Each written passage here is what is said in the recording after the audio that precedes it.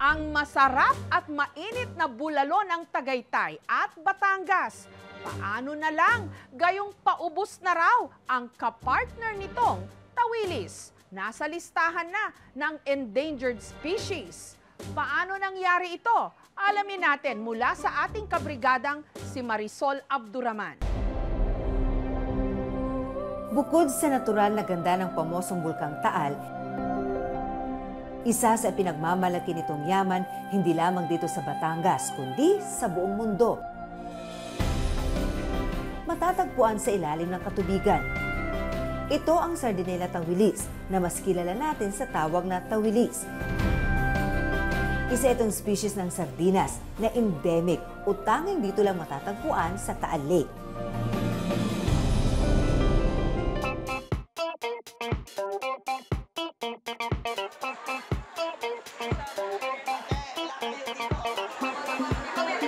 Dito sa Mahogany Market, bestseller ang umuusok na bulalo ngayong malamig na panahon. At ang perfect partner daw para dito, ang crispy tawilis.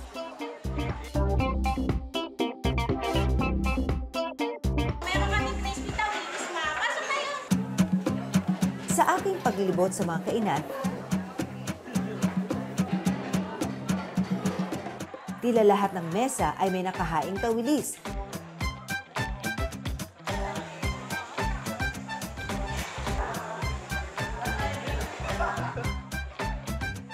Ang mag-anak na ito, dumayo pa galing Makati.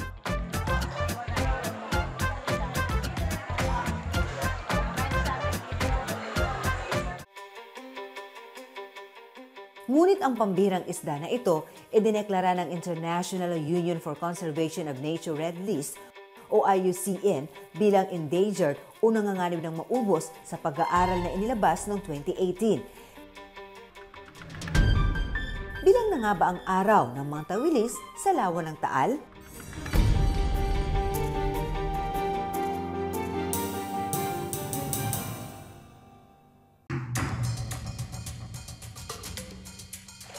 Kasama ang enumerator na si Rochelle mula sa National Fisheries Research and Development Institute o NFRDI, bumiyahe kami sa lawa ngayong umaga dahil ito ang oras kung kailan karaniwang namumukot unang huhuli ng tawilis ang mga mangingisda.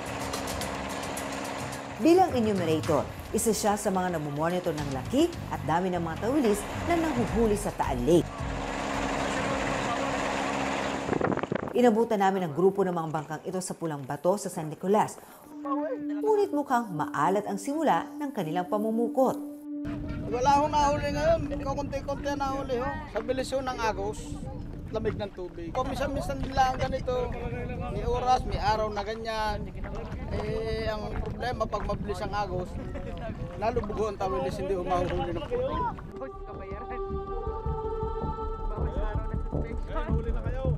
Wala na kayo wala.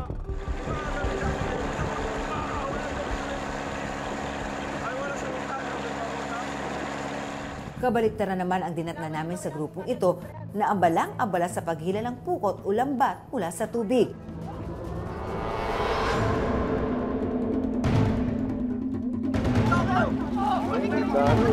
Ang laman ng kanilang pukot, libo-libong mga tawilis.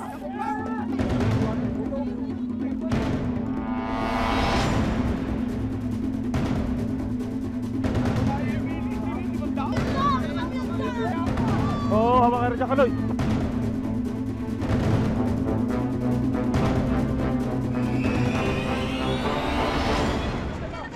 Kanya-kanya ng hakot ang grupo. Laki ah.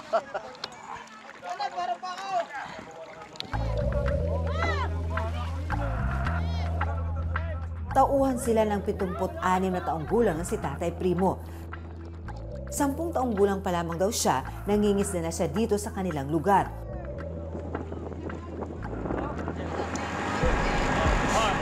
Wala nang inaksayang oras ang grupo. Ang mga nahakot na banye-banye ng tawilis, ibiniyahe upang maibenta.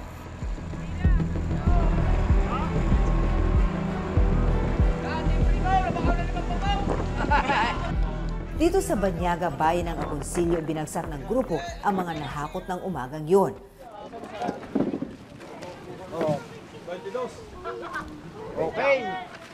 Dadala mo na yan? Yan.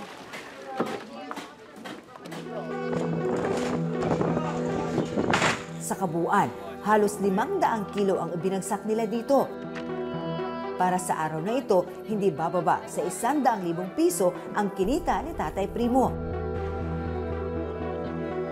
Ang ibang mangingisdang aming nakausap, hindi naniniwala na bumaba na ang bilang ng tawilis sa kanilang lugar. Hindi ho kapapaniwalang ganyang kumaunti ho tawilis. Marami ho kahit ho yan, hindi ho inuhulugan ng similya. Patuloy pa rin ho pagdami niyan. Si Tatay Primo aminadong may mga panahon na mahina ang kanilang huli pero madalang daw ito. Mas madalas daw na tila piyesta sa kanilang pulo dahil sa dami ng mga nagluluksuhang mga tawilis. Mayroong pang-ulam po wala. Pero meron namang oras na madami. Dahil yan nga wala, yung masasabi ko, panapanahon lang talaga yan eh. Pag in-interview mo kasi sila, ang sasabihin nila lagi, meron namang nahuhuli. Ang sabihin nila, meron lang season. Ang tinatanong ko lang naman lagi, nung bata ka pa, gaano kadami yung natatandaan mong tawilis? Kasing dami ba ngayon? Alos sa mga natatanong ko, iba na daw ngayon yung dami kaysa noon. Ang enumerator na si Rochelle nagsimula ng manguha ng mga samples ng tawilis mula sa huli ni Tatay Primo. Kaya po natin to sinusukat para po malaman natin kung pasado siya. Ang standard size po ay from 11 cm up pataas. Ito po pasado po ito. Ito po naman, mas maliit kumpara doon sa isa. Ang haba po nito ay 10.9. Timbang niya po 11. Kumpara po dun sa nauna, maliit po ito. Nagkaroon din ng dialogo sa pagitan ni Rochelle at ng ilang mangingisda. Ang sa amin lang po, maaari po tayong gumamit po talaga tayo ng standard size. Kung masusunod natin ito, ay di pare-parehas po tayo makikinabang. Ma'am, yung po hinuhuli po namin tawilis, hindi po namin kayang piliin yung size niya. Dahil yung po kaya yung iba po maliit na yung nakakasama, ay gusto nila po magpahuli. Wala po kami magagawa doon. Yung po naman size ng pukot na 17, okay lang po yun talaga sa amin. Hindi naman nga po talagang ganong karami ang nasa Kumbaga nasasama lang siya. Nasasama lang. Sila naman nga po ay sumusunod sa number 17. Ang Nasunod po talaga kami sa patakaran.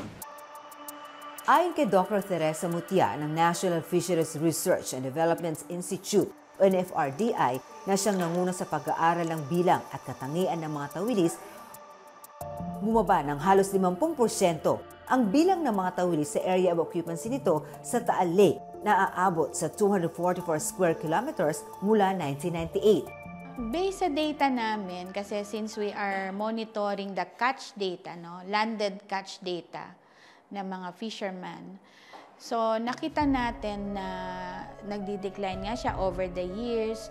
And then yung size niya, lumiliit siya. Kapag lumiliit kasi ang size ng tawilis, yung panganganak din niya naapektuhan yan. Pag malaki ang isda, marami siyang itlog, marami siyang iaanak. Pag maliit siya, maliit yung kanyang capacity to reproduce.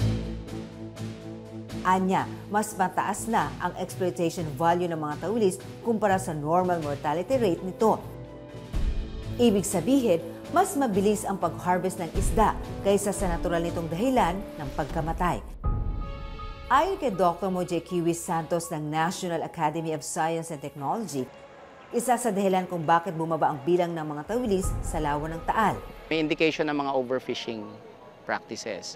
In fact, may mga pinagbabawal na nag-year doon eh. Kasi nga nakita na humuhuli ng mga juvenile, so maliliit, so hindi healthy yon sa fishing. Ang isa pang dahilan, ang mga invasive species na nakapasok na sa lawa ng Taal. Yeah, yung mga jaguar guapote, mga tilapia gloria, and if I'm not mistaken, may mga janitor fish na rin doon. Ang problema sa mga invasive species, kasi kaya naging invasive species sila, aggressive, mabilis lumaki, mabilis manganak, mabilis dumami. Nadidihado yung mga native species doon kasama ng tawilis. So isang threat na malaki yon. Kasama rin ang environmental pollution na dulot ng mga naiipong feeds na ginagamit sa aquaculture cages at mga waste mula sa mga malalapit na komunidad. Kung tuluyang mawala ang mga tawilis, magkakaroon ng imbalance sa ecosystem sa lawa ng Taal. Ang deklarasyong ito ikinalungkot ng mga nagtitinda ng crispy tawilis sa Tagaytay City. Apektado po talaga kasi ang ano po namin, ma'am, depende po doon sa rasyon dito sa amin. Sa kainan nga lang daw ni Mang Francisco, nasa 30 kilo ng crispy tawilis ang naibebenta kada araw. Ang bentahan ng tawilis dito, nasa 200 pesos para sa 2 hanggang 3 tao. Ang sardinella tawilis ang natatanging species ng sardinas na namumuhay sa freshwater o tubig tabang. At sa buong mundo, tanging sa lawa lamang ng Taal matatagpuan ito. 3 taon ang lifespan ng tawilis na maaaring humaba hanggang 16 centimeters. Mula sa pag-aaral nila Dr. Mucha, nalaman na sa baybayin ng Balete, mataas na kahoy, pulang bato sa San Nicolas at sa laot ng Cuenca madalas matatagpuan ang mga similya ng tawilis. Patok na patok sa mga turista ang baby tawilis, ngunit inirerekomenda nila na huwag sana munang hulihin ang mga maliliit na isda. Sa tingin ko, hindi dapat hinuhuli yung mga maliliit na tawilis. Kasi parang hindi mo na siya binibigyan ng chance lumaki at makapanganak sa lawa. At an early stage ng life nila, kinukuha na natin, ini-extract na natin.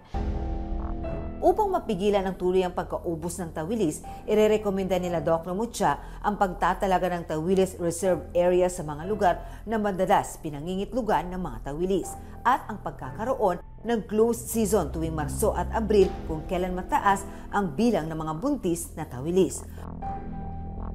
Kung may patutupad, hindi papayagan ang panguhuli ng tawilis sa mga buwan na ito upang hayaang makapangitlog at hindi mahuli ang mga buntis na tawilis.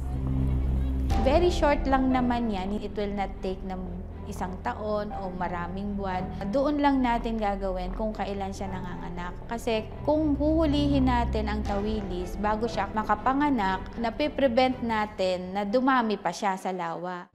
Pero kung si Tatay Primo ang tatanungin, Tay, kasi meron ho talaga mga eksperto, may mga scientist, parang nanaliksik din ho talaga, ilang taon din ho nilang pinag-aralan nito na talagang nakita nga ho na kumukonti. Nadadagdagan pa ho. Ngayon ho, marami ang inulog ko ngayon kaysa nung nagdaang taon. Ay paano nauubos ho yan? Anong dami dapat ngayon meron siya, yung mga next generation, kung hindi mas madami, at least kasing dami pa rin sana yung kanilang maha-harvest sa Taal Lake. Dahil ayaw naman natin siyang mawala na dyan kasi nag-iisa nga siya sa mundo.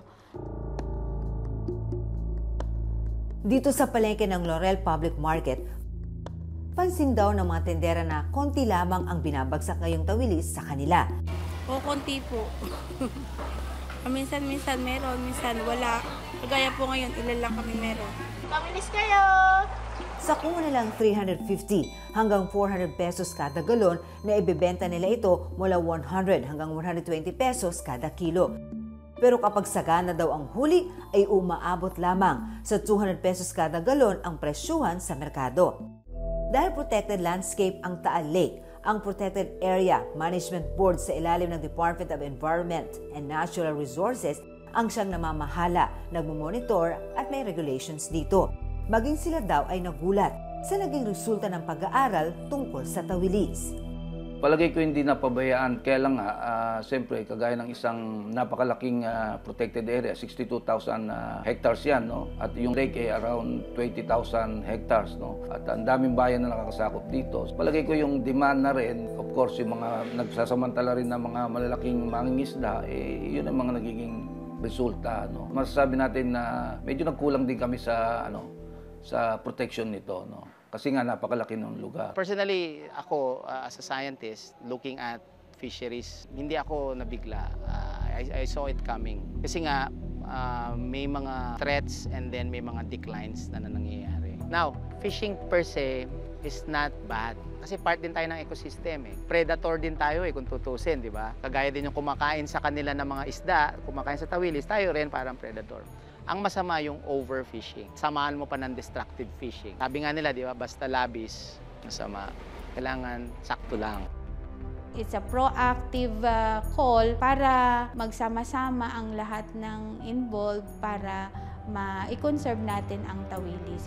I think hindi pa huli ang lahat. Hindi siya forever na endangered. Pwede natin yan tanggalin sa listahan kung tayo ay magkakaisa na i-conserve siya. Ang tawilis may tuturing na yaman ng taal na talaga namang maipagmamalaki ng Pilipinas sa buong mundo. Maging daan sana ang pag-aaral na ito upang mamulat ang ating kamalayan sa katotohanan na kung hindi magtutulungan at magagawa ng paraan, maaring magising na lamang tayo isang araw na ang ipinagmamalaki nating mga likas na yaman tuluyan nang mawala.